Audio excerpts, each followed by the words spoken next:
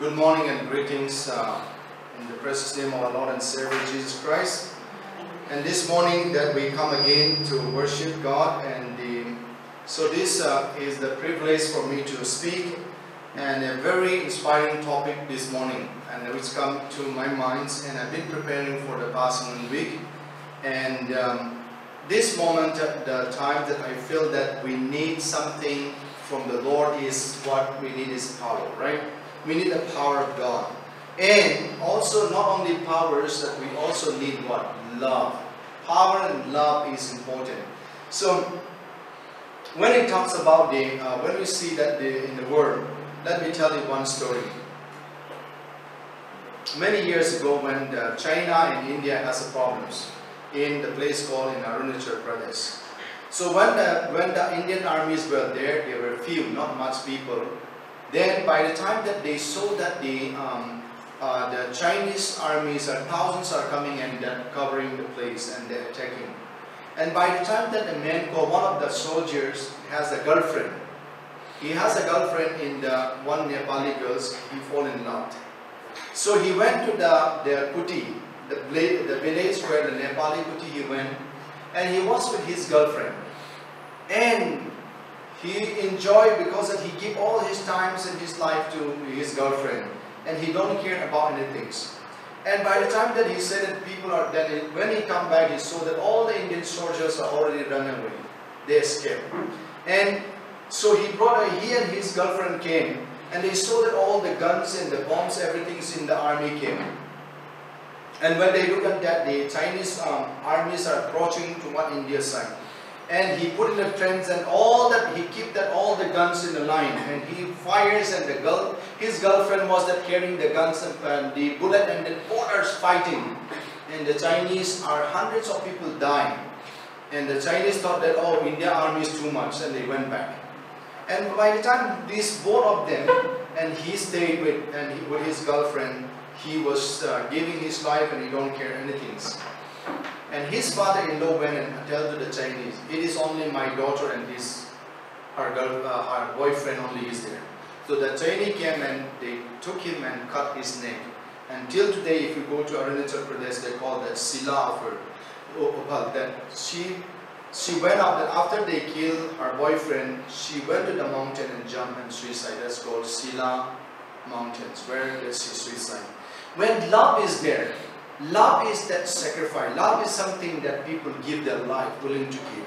So this morning, I'm going to talk about the power of God's love. Please turn your Bible with me, the book of 1 John, chapter 4, verse 1 to 11 to 16. 1 John, chapter 4, verse 11 to 16. We are going to talk. Beloved, if God so loved us, we also ought to love one another. 12. No one has seen God at any time.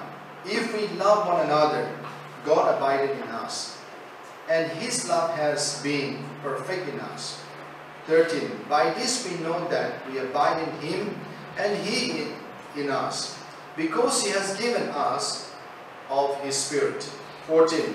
And we have seen that testify that the Father has sent the Son as a Savior of the world. 15.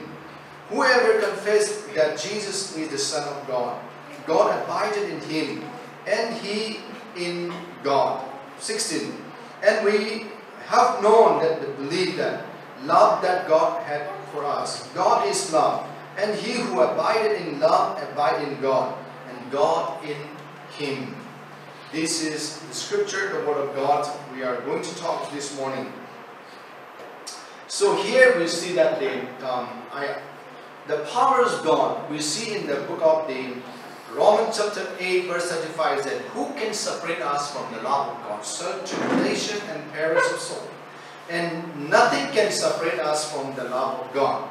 So now here, this morning, I highlighted the outline here, said that the power of God's love is unconditional love. The power of God's love is unconditional love. When it talks about the unconditional love, what is that unconditional love? If God so loved us, if we love one another. That if God so loved us, and if we love one another, you know, when God loved us so much, and then when we experience God's love, we love others also. That's the power of God's love, is unconditional and things. Unconditional. See that here, before we go into that, there are things that we are going to see, that the meanings. Now, the Hebrew words meaning of love. And so talking here, different way we see that the Hebrew meanings. It's called that the first fruit of the Spirit is called that Priharuas, which means Priharuas, that the first fruit. And love means that Hava. The Hebrew word is called Hava. Or joy means that Simcha. And peace means that Salom, or Salom. Patience means that Servant. And generosity is a part of life and giving. That's called that Nidibut live. And goodness means that Chesed. Faith is an Imuna. And humility is that Anava. And self-control is that Hatni Leket. So now we see that when we say love in the Hebrew, the single word is called that Ahava. Ahava is called love. But they also that the construction said that Ahavat, when it's the Hebrew, it's called Ahavat, mean that is a singular, but it's the construction states, it talks about love. In the plural, it's called that Ahavot. The Hebrew words of that love is called Ahavot.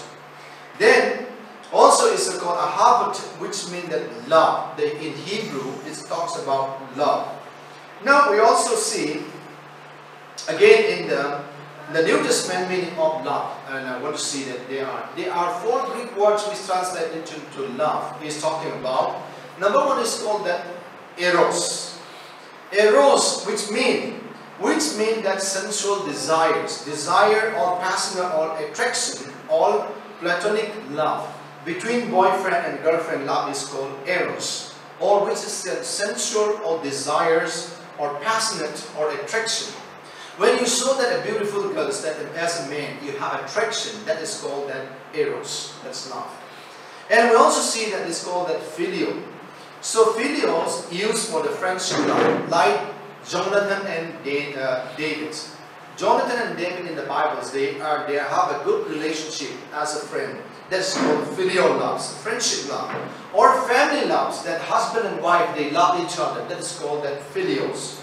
Or a lawyer's love. And someone who is working for the kings or for the peoples who are very loyal, that is called that filial.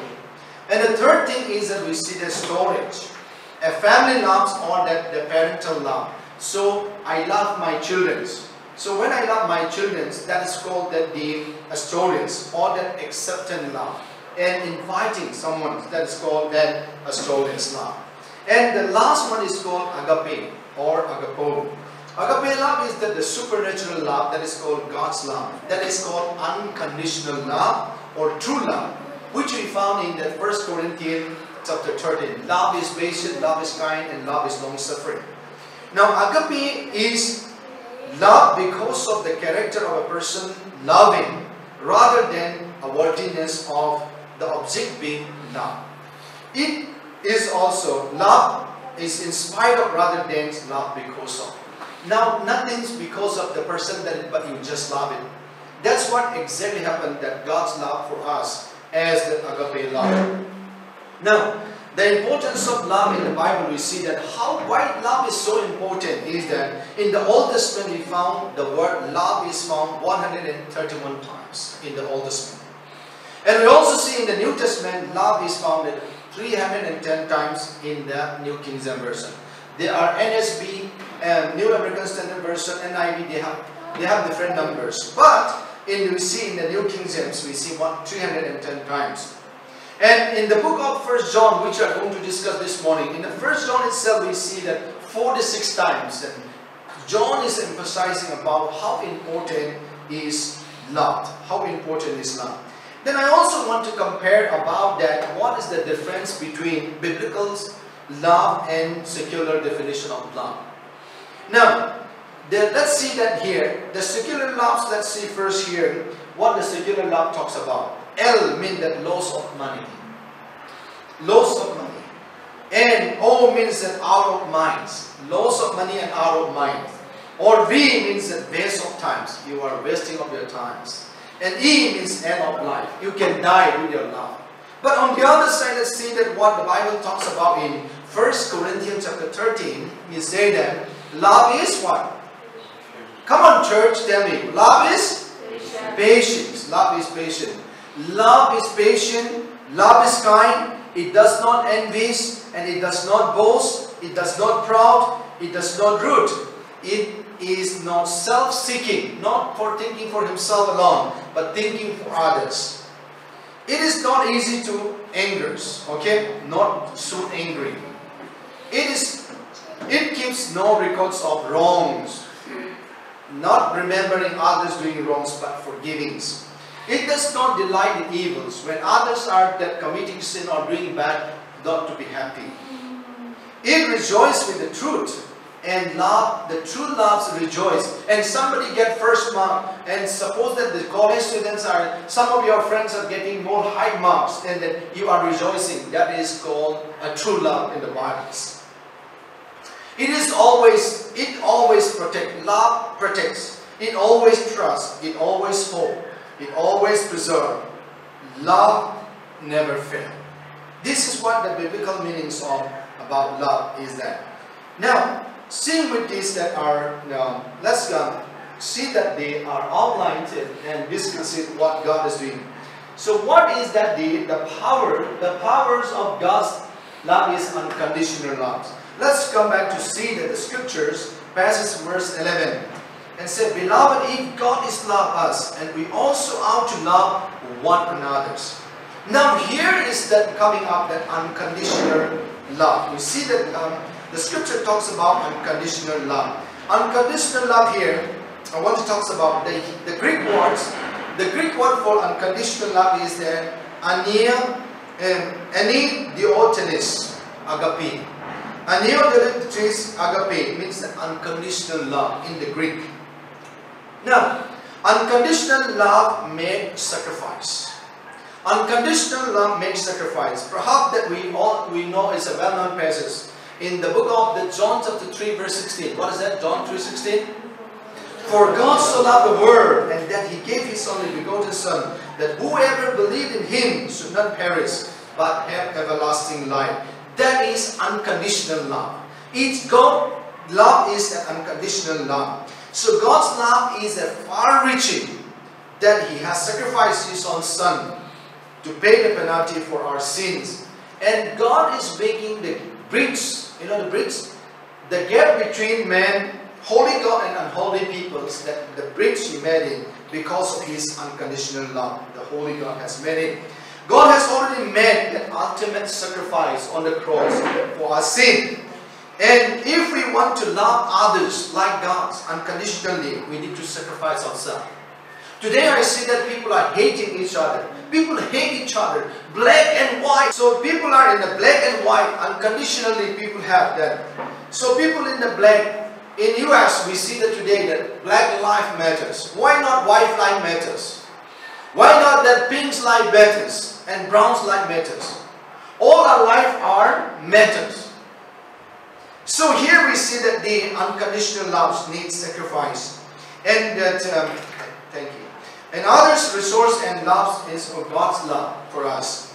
Now the next thing I want to talk about, unconditional love is a gift, not earning. We didn't earn, we didn't get something to get unconditional. Ephesians chapter 2 verse 8 and 9 talks about, for by grace you are saved through faith in Jesus, and through faith, as this is not of yourself, it is the gift of God, not by works, so that no one can boast it. So that is an unconditional love that is not we earn for our salvation, is a gift of God. Now this is an extraordinary concept to consider that Jesus' death on the cross already paid our salvation. What we have seen in the past and present and the future already paid. That is unconditional love.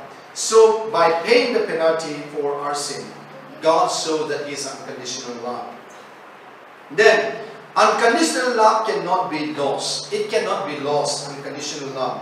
What is that unconditional love cannot be lost here? The scripture talks about here, what is unconditional love cannot be lost. We see that in the life of this here.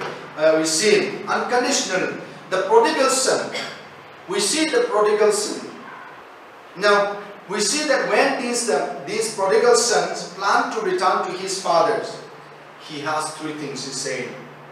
In verse 18, he said, Father, I have sinned against heaven and before you. Father, I have sinned against heaven and before you. He come into realization, sense of repentance. And number two, he said that in verse 19, I am no longer worthy to be called your son. No, he humbled himself. I am no longer called to be called your son. And the third thing is that treat me as one of your higher servants. Make me one of your servants, he said in verse 19b. We see that. Now, this prodigal son went away from the father and destroyed and take all the things from his father. But still his father loved it. That love is called unconditional love. We see that in the scripture. We see in Romans here, Romans chapter 5 verse 8, what is said? God loves us. God proved His own love for us in that while we were yet sinner, God demonstrated His love. While we were yet sinner, Christ died for our sin. Now we see that when this prodigal son, still he was committing sin, he went away from his father, but his father has open arms. Because that his love is that here the beautiful story we see that God's love and that human, how God loved the human being as a sinner, even in spite of our sinning, in spite of our arrogance, in spite of that we are forsaking, we run away from God, but still God loves us. And that's what we see that here, the Father loves. That's what we see in the scripture here, that unconditional love. Now, let's see again the scriptures here. The 1 Corinthians chapter 6 verse 19 talks about our body is the temple of God. Now here what we learn, we see that God's love transforms us. The Greek word, what does that transform mean? Metamorphosis. Metamorphosis is called that they are transformations or transform. Metamorphosis is simply mean transformation or change, or modifications, or restructuring things. Restructuring or modification or change, that is called the metamorphosis. That is what transformation is that. Now when we see that this transformation, we see here the scripture talks about when we have received God unconditional love, we are admonished through the scriptures. We see in the Bible that we have to be loved by God. In John chapter 13 verse 34 to 35 say, a new commandment I give to you, love one another as I loved you. So you must love one another. By this everyone will know that you are my disciple, if you love one another. If you love one another, God said that you will be my disciple. People will know that you are my disciples. Now Matthew chapter 22 verse 37 to 39 says, Jesus said to love the Lord your God with all your heart and with all your mind and soul. The commandment, what is said here is that this is the first and the greatest commandment is that love the Lord your God with all your heart and your mind. That's the first commandment. So we see that love transforms us. That what that love transforms us is made us to love our God with all our heart and our mind and our soul. Leave everything.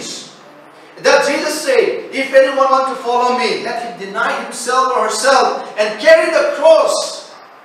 And he also said that if someone wants to follow and plow the fields, hold at the plowing and looking back is unworthy to be called my disciples.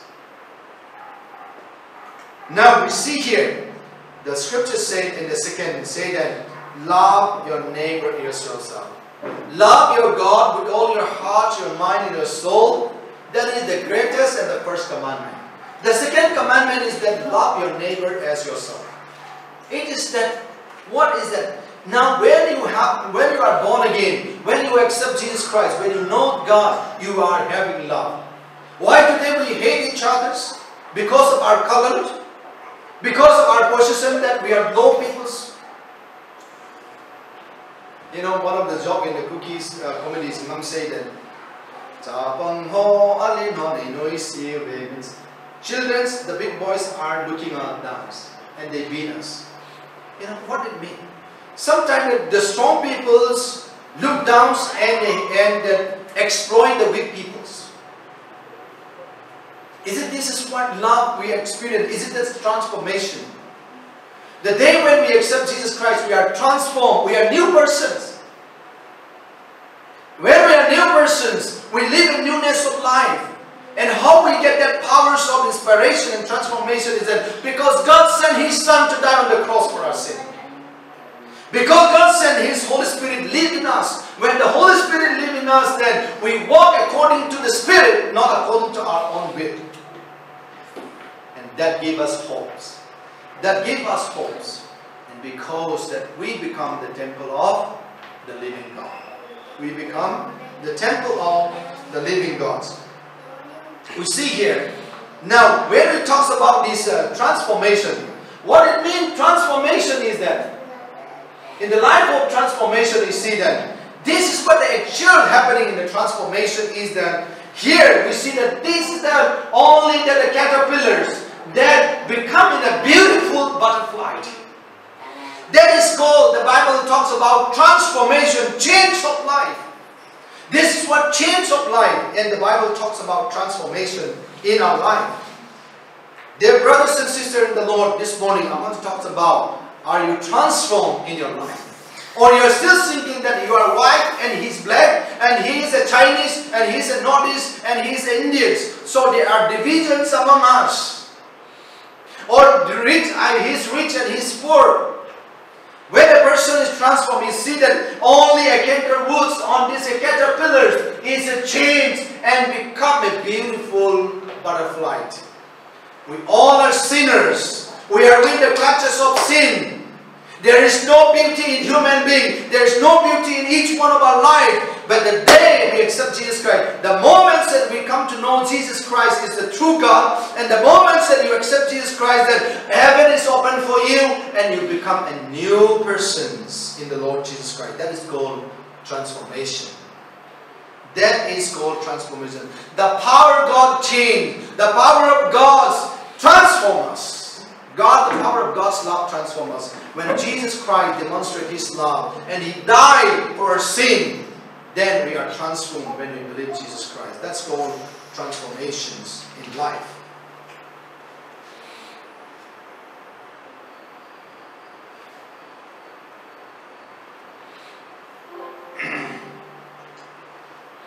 So here we see that the third thing is what we are. Okay. The third point I'd like to talk this morning is that the power of God's love gives us confidence. The powers of God's love give us that confidence. Let's read the scripture again in verse 15 on 1 John chapter 4 verse 15 and 16 here. And verse 15 say that whoever confesses that Jesus is the Son of God and God abided in Him and He in God. God is in us and we are in God, depositing to each other. And that's when God is in you and you are in God, you are going to have confidence because that God with us, Emmanuel, God is with us. And verse 16 talks about, and we know that, and we have known that the believers, that love that God had for us, and God is love. And he who abideth in love, abide in God, and God in him. That is what we see, that the power of God's love gives us confidence. How we gain our confidence? That when we confess that Jesus is our God. When we confess, the moment when you accept Jesus Christ, the moment you confess that Jesus Christ is God, then you are having confidence in Him. And you see that if you believe God is love, He is in you. That's what make and change our life. and things in what happened in the things. Then our confidence. When it talks about our confidence, let's see it here. The scripture talks about here, and we see that the perfect, and here the perfect way that we see that confidence. What is that confidence? The Greek word is called confident, is called that pepoithesis. Okay, pepoithesis is that mean confidence. Our confidence in God. Pepoithesis means confident, trust, reliance, and trustiness, or that confidence. That is called that pepoithesis. That's confidence. Now, what is it? Our confidence we have in that? Do we have growing to our relationship with God? How we are growing your relationship with God? Are you growing relationship with God deeper? Now, the climate of the marriage life. The climate of marriage life is that when one boys and girls, they fall in love with each other. They don't just get married each other, but they build up their relationship day, weeks, months, and years. When they say they build their confidence in relationship, finally they say yes.